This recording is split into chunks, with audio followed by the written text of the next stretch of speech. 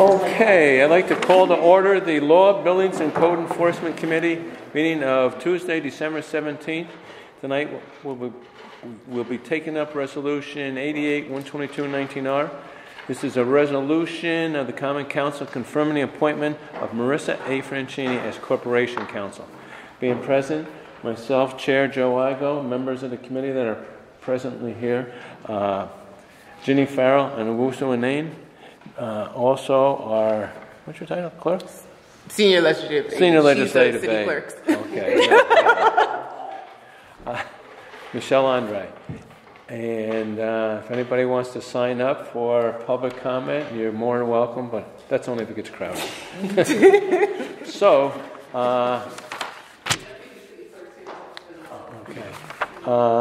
we have everybody has a resume in front of them. I have read it. And I have no issues with it. I don't know if anybody has any questions they would like to ask Marisa. And if not right now, I'll let her have the floor and start. If you want to give us why you want to do this or anything, I don't know. Sure, yeah. So thank you for taking up this resolution and for hopefully your support. I've been with the Corporation Counsel's office for almost 4 years now, and I'm very excited about taking on this new responsibility and honored that the mayor appointed me to lead the office.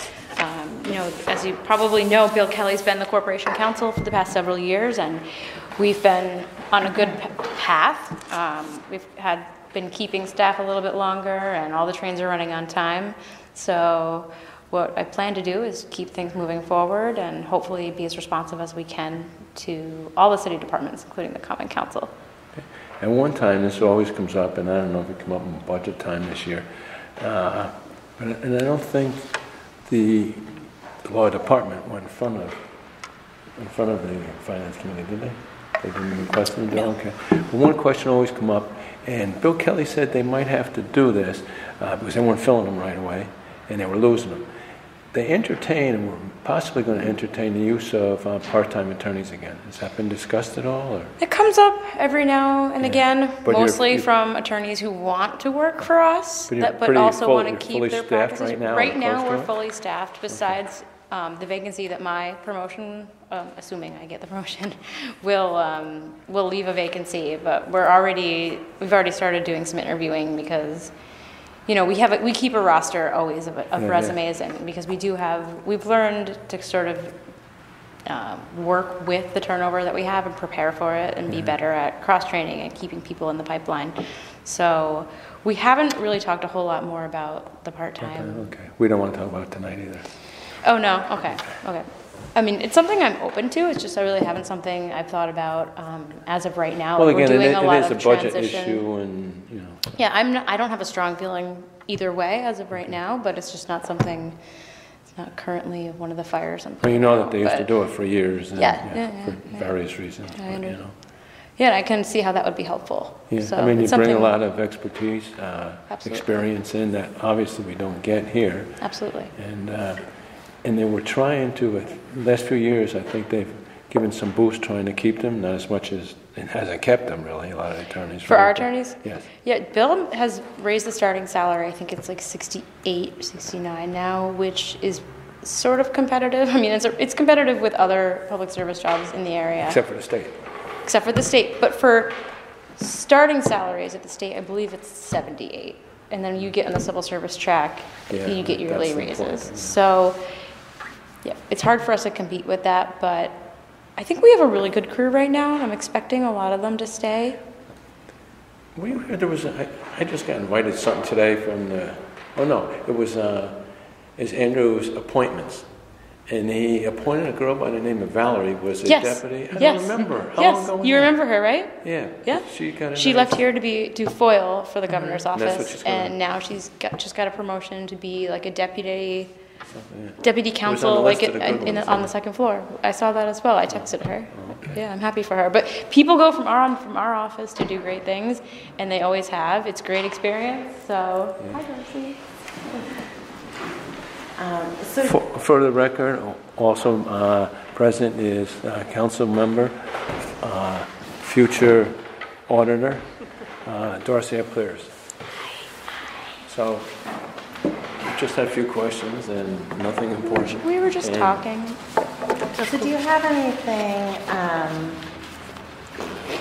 different that you'd like to bring into the law department? I mean, obviously it's kind of there's not too many different things that you want to do, but there might be some different leadership, especially as the first woman in this role, some different initiatives that you might be interested in doing.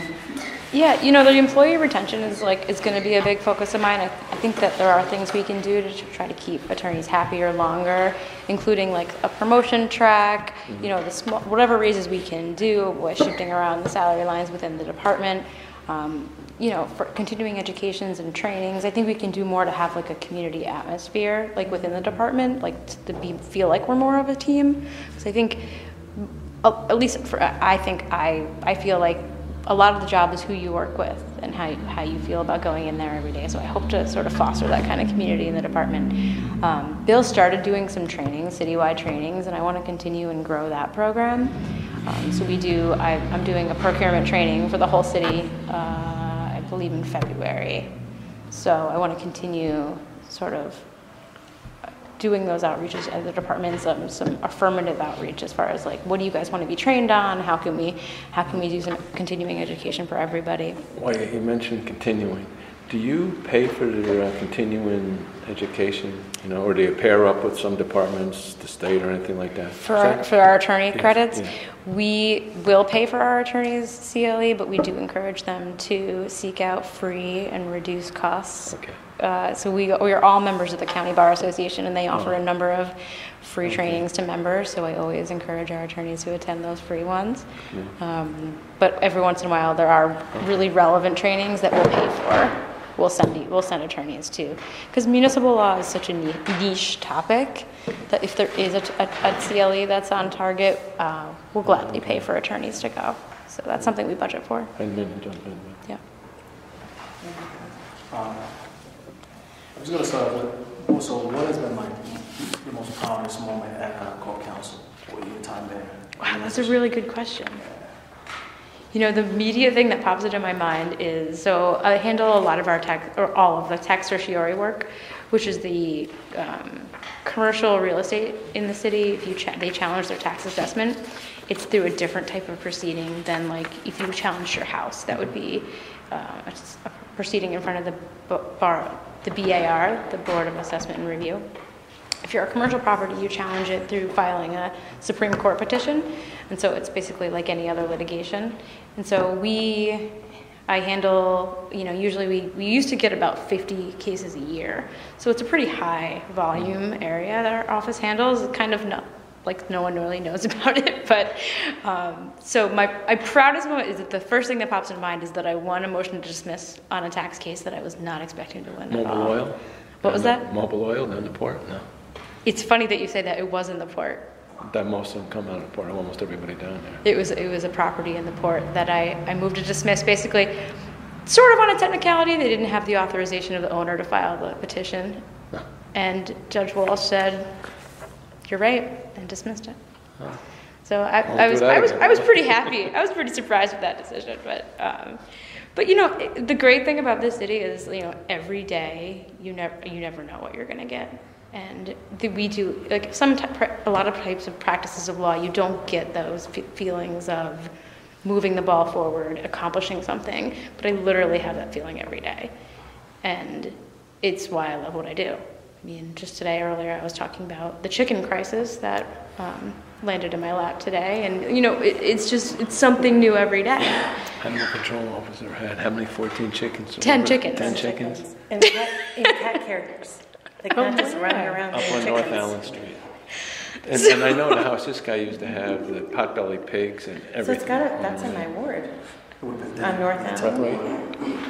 I wrote down the address. I can tell you. I'm not exactly sure where it is, but yeah, she had 10 chickens on the porch and cat carriers. But that's neither here nor there. But every day our office handles such diverse issues that it's all over in the map, and I have a great team. I know you love working with the council, so. Oh, absolutely. I'm going to be holding on to this job. Well, just on that point, can you just talk a little bit about what you think you see your role when dealing with the council from this position? Sure. You know, in my mind, I think, you know, we have an attorney that represents every board in the city. So, and we give those boards legal advice all the time. You guys are a little bit different because you have your own counsel, and I think that it's a good thing for you guys to have some independence. I'm glad you have your own counsel. But you are our client just like every other department is at the same time. So if you need an opinion, if you need a training, if you need guidance on a contract document, like my door's always open, my phone's always, you have my phone number. So I consider you guys, you know, a client that we need to service but I leave it in your lap to let us know what you need because you do have your own attorney. So with other boards and other departments, I think we're just more involved because of the nature of our work. Awesome. Yeah. Thank you. You're welcome. Questions? Congratulations. Thank you. Congratulations to you. Thank you. And I see you have your parents in the back. Yeah, my fan club. That is just a beautiful thing. Clearly, you have people who have poured into you and prompted you to reach for the stars. And oftentimes people don't have that. And so just thinking about some of the people who will be working under you, and you talked about continuing education credits, but just wanted to hear more about your approach to empowering your team to do more with less. Yes. How you go about doing that. And then the follow-up to that is we hear as council members all the time about the morale in City Hall. That is not always good. The environment, the culture is not always good. And so in your leadership role, you will be helping to set the tone for a different culture here. Can you speak a little bit about what that culture will be in your office and then how that you think that will influence other parts of the city, City Hall? Yeah, absolutely. So in my office, I think that's a great way to put into better words than what I was trying to say about morale and teamwork and feeling like a team. I mean, that's the kind of community that I want to build within our department. I think we do that by, you know, doing other things together, doing cross trainings, getting all in the room at least on a weekly basis and having that face-to-face time and knowing what everyone else is doing and asking each other for advice and doing these cross trainings. We have a great... I don't think we have a morale problem in the law department. I think everybody wants to be paid more. I mean, that's. I'm not going to lie and say everyone's happy with their pay, but I do think that our attorneys love what they do, and they are empowered. I mean, I love that word as well because I tell my attorneys, you know, I want to empower you. I want you to take a leadership role in your world and rely on us to catch you or guide you or help you when you need it.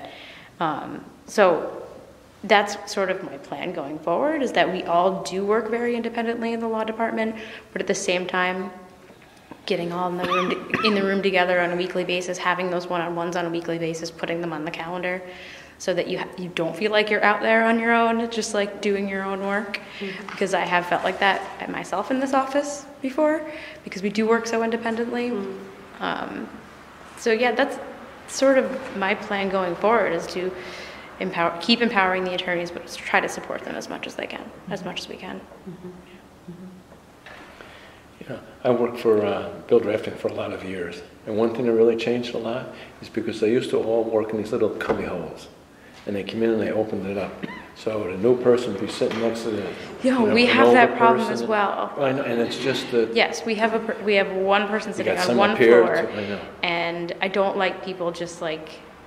And so each attorney, I sort of have taken a different approach. Like, there's one person on my staff who likes to have a face-to-face on a weekly basis, run down everything they're doing, so that I have situational awareness, and all the leadership staff knows what's going on with that area of law. Other attorneys like to stop by on a daily basis or email me. People work differently, but I do like having that weekly staff meeting where everybody's in the room together, because everybody needs to know what's going on. What are the high notes of your week? What are the low notes of your week? What do you need help with? So.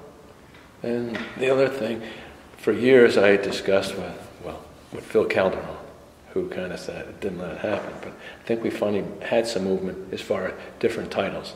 So you knew. Yes. You have a few of them now, right? We do, and that is something I kind of want to change a little bit, because Bill didn't really do the title thing. He just kind of wanted everybody to. Yeah. Well, it's easier that, and I don't know if you do evaluations yearly. Everyone's at City Hall is supposed to get one, I believe. Another thing I'm hoping to change. Oh, you mean you don't do them? You want to do The them? council Okay. started doing theirs. Pardon me? The council started doing theirs. They did mine last. Okay. year. Yes, So- everybody is required to do one before anyone gets a raise now. Because you know what, they learn by it, you learn by it, and Absolutely. it gives the city a little bit of protection on things too. Absolutely. So. Yes, so that's something I absolutely want to start doing, Okay. because we don't do that now, and I want to make a track more of a make more of a formal track for people. Do you hire? I know it's been difficult hiring, so do you go out and look for, say, environmental attorney at the time if it's needed, or is everybody kind of? Because I think because the experience gap, you have to kind of take what's not without there. It but definitely depends on who's the available pool. at the time. Yeah, the pool that we get. Like, we recently hired an amazing land use attorney who. What's her name? Amy. Oh yeah, she's working with planning or zoning or Yes. whatever. Yes. And I wish we had her earlier in the rezone process, because we're fully staffed now, which we haven't been in a while. So she's had this ability to focus on, we have so many land use issues in this city right now. It's a time of change for us. So she's really been able to focus on those issues. She's been able to work with individual members of you guys even. She talks to Mike O'Brien quite often.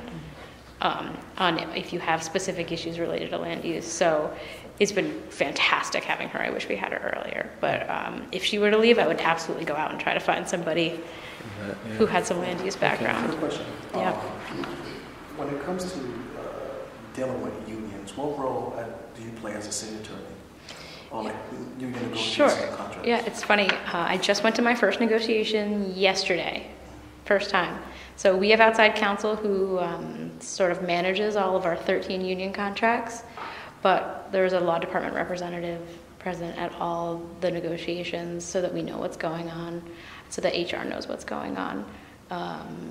We get final say on any settlement before it's offered, along with the budget department. So we review all of our proposals before they go out, and then we review all the proposals that come in from the unions. So, yeah. We just settled Just one. to follow with that question too, as relates to the outside attorney dealing with unions. Let's say county council members wanted to push for the city attorney to be their replacement. Do you see any conflict with that situation? Instead of hiring an outside attorney to deal with union negotiations, can we just, what if we were to make a recommendation to actually have a city attorney negotiate on our behalf? You could do that, but I wouldn't recommend it. Our outside counsel is a statewide expert. She is intimately familiar with all the provisions and all the players, and it's also really good to have a little bit of a distance when you're negotiating, because city staff can be, a little close with the union members and the union representatives, whereas she's not. We want to settle contracts, we want to give raises that we can pay for, but it's a little bit easier for her to come to the table and say yes and no than it would be for someone on the inside. And the way we lose attorneys, that's another thing. You hire someone. The turnover. Things good like that, the turnover, for the money these people can make, Yeah, the negotiations sometimes drag on so long that it's nice to have that consistency. Yeah, but just the amount of money that we pay for outside attorneys, it's something I'm going to look into. It's something I'm going to look into as well. Yeah, and I appreciate that because, some of these outside attorneys are being paid $500 an hour, and most of some of these meetings they just say prolonging Ours too. meetings and whatnot. No, all right. Well, most of ours are on retainer, no? Yes. yeah, we so pay okay, a retainers, flat. yeah. We pay So flat. that's something that I hope that you look into. I'll look into that I too. think there are areas that we could bring things back inside. I'm not going to lie and tell you that we can handle all the litigation that our outside counsels handle. I'm not going to tell you that. But I think there are opportunities that we could take more things in the house, especially if we retain certain attorneys that we have on staff now. That's awesome. We've got some good people, and I really do think we could take some stuff in-house. That's awesome. Thank you. I'm all set. Have any motions? Oh, no, hold it. We have some people would like to speak in public comment. Oh, no, okay. Nobody? You know, I do want to say that I really do, we're working with Marisa. She is very patient with everyone. Like, I can just walk in and just drop something on her, and she's immediately attentive and gives a great explanation so that I fully understand, you know, what I have to relay to other people usually. So I do appreciate the time that she takes to speak with people individually. You don't have to make an appointment or chase her down or anything. Don't tell anybody that, though. Just you. So I have found that too, so second. She's a great choice. I'd like to make a motion to move it out of committee with a favorable recommendation. All those in favor? Aye. Okay, so passed. All right. Thank you. How many motions to adjourn? You're sweet. Don't second it. Thank you. Good on that, baby. I will. Second. See you guys. See, I like these meetings. All right, I'll make a You like these meetings? Yeah. This, you know, I get myself all nervous.